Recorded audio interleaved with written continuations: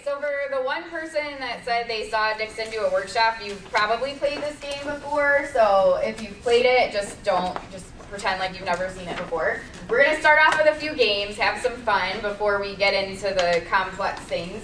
So this is a Scottish guy. Everybody familiar with the stereotypical Scottish guy? Yeah?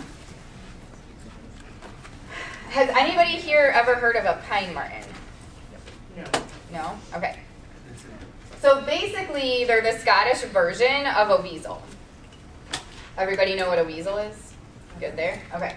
So we're going to answer some questions based on that information. What do we know about pine martens? Are they tricky or dim-witted? Tricky, right? If you wanted to see a pine marten, how would you get there? The Scottish version of a weasel. How are we going to get there? Fly, right? You could maybe take a boat. It would take a little bit of time. Probably not going to walk or drive there. What instrument would a pine marten play? The saxophone. The saxophone, really, Stephen? The bagpipe. What would a pine marten's voice sound like? High pitched like a weasel, or it might sound like Sean Connery, if you really want to have fun with it. If you make a business deal with a pine marten, is he going to be honest or screw you over? Screw you over. You don't want to make business deals with those pine martens. It doesn't stop there. We can answer even more complex questions. How is a pine marten like a BMW? They both could be fast, I heard somebody say. They're both foreign. Maybe they're both sleek. How is a pine marten different from a banana? One's a fruit, one's an animal. You peel one and not the other. Different colors. Different colors. Hopefully you don't eat one of them. How is a pine marten like a football? They're brown. Brown. They're both probably like a similar size. Okay. You could technically kick both of them, but hopefully you won't. Okay, so these are all pretty like random questions, right? Why would I ask you these questions? Before we kind of do a little bit of discussion about that, we're going to play one more game, and I need a volunteer for that. So I had Brandon said he would volunteer, so I'm just going to have you come on up here.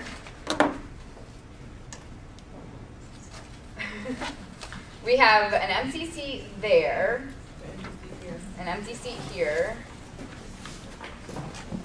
Can you see me? Yeah. You're like towering over here. All right.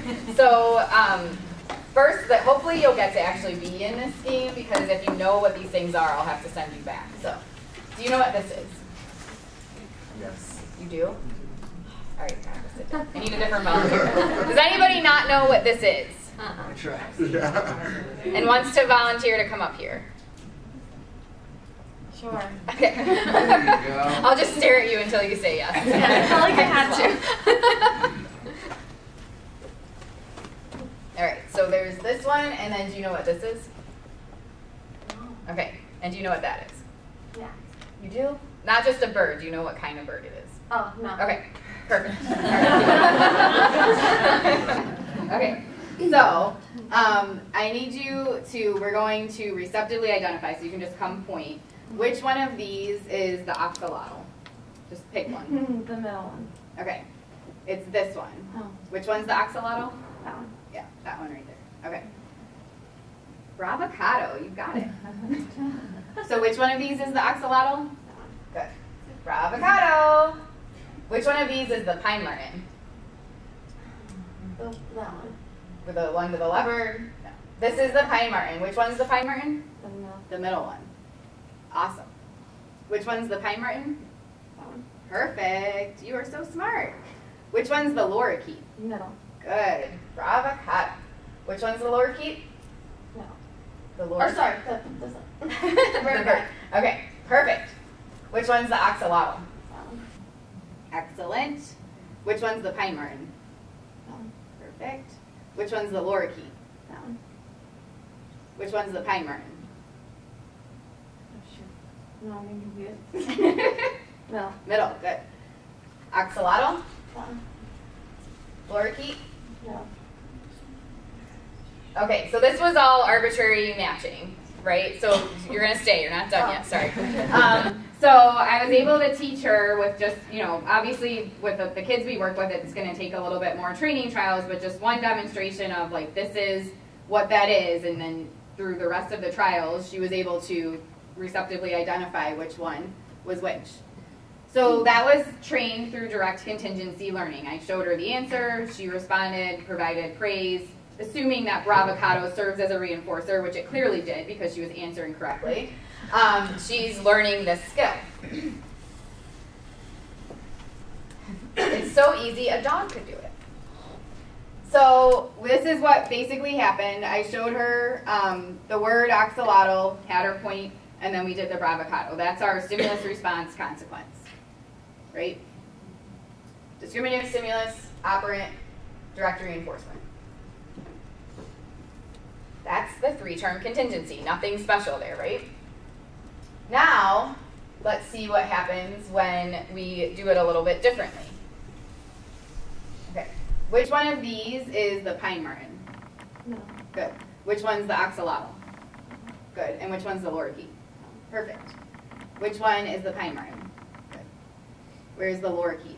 Middle. Good. Wow, our new learning has generalized. I didn't even have to do any training. We just put some new pictures up there, and she's able to answer just by looking at a different picture. We've all trained with generalization before as well, right? Now, what is that? Axolotl. Good. What is that? Pine marten. Perfect. What's that? Lorikeet. Nice. Which one is this? The axolotl. Good. Wait, I didn't teach her that. I never taught her any of those things. I just had her match to sample, and now she's engaging in all of these responses that I've never trained before. How did that happen? This is Dr. Jim Moore's kids, and it says, derived relating, almost as good as this donut. And then it's a generalized operant behavior with sprinkles. I don't know who the little boy is because that's not his kid, but the girl is his daughter. So I directly trained axolotl, and then she was able to say axolotl when she saw the picture. That really is the name of that thing? Yeah, okay. So we're gonna play. You can sit down now. Thank you so much. You're a great student. Okay, so now we're gonna play one more game, and then we'll talk a little bit more about what all of this means. So we're being it kind of is based off of stereotypes. So just a disclaimer there, based on the stereotypes that were given about certain places. So axolotls are from Mexico. So based on that, what kind of hat would we maybe expect an axolotl to wear? A sombrero. What is an axolotl's favorite food? Burritos. Tacos, burritos, like Mexican food. What does an axolotl like to drink? Margaritas. Probably margaritas. What actor or actress would an axolotl sound like? Overpaid one from one family. Or maybe like Antonio Banderas.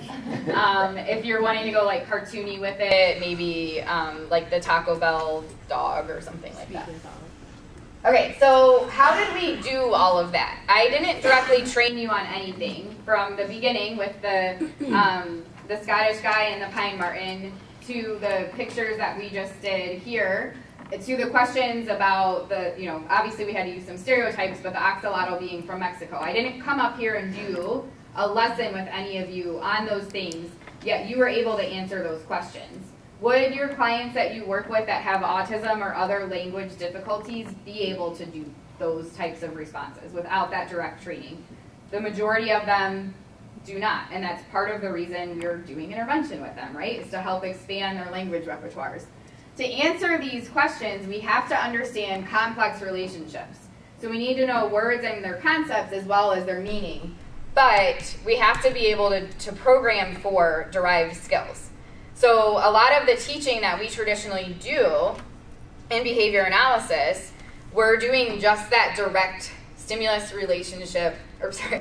response consequence training. We sit, and do discrete trials, or we are in the natural environment doing discrete trials, but it's all based around, here's this thing, I'm going to teach you what it is and provide a prompt and give you reinforcement for it. All of us are in an environment where we can pull from our past histories and answer questions about things without having that direct contingency operating on our behavior from that explicit of a standpoint. If that's all we ever do with the learners that we're working with that have language difficulties, how are we going to expect that they'll be able to engage in the same level of complex language and responding that we do? It's probably not going to happen. There's been quite a bit of growth in derived relational responding in the research over the past 20 years. And it's not that the way that we traditionally teach language doesn't work. We've all made very great progress with the clients that we work with. However, there are some limitations that we've all encountered as practitioners that we can overcome if we focus on derived relational responding. So one of those is the complexity of the response. A lot of the children that we're working with, the adults that we work with, their responses are not very complex at all. It's usually simple 1 to 3 word responses, rote, memorized, sometimes robotic, like not very complex in nature. The efficiency of our training time. A lot of the children that we're working with, even if they're getting 40 hours a week of intervention, which is pretty rare nowadays, they're still so far behind developmentally from their peers that there's so much to catch up on. If we could make our training time more efficient and get more skills learned for free, then that will help our learner be able to more quickly participate in their natural environment with their same age peers.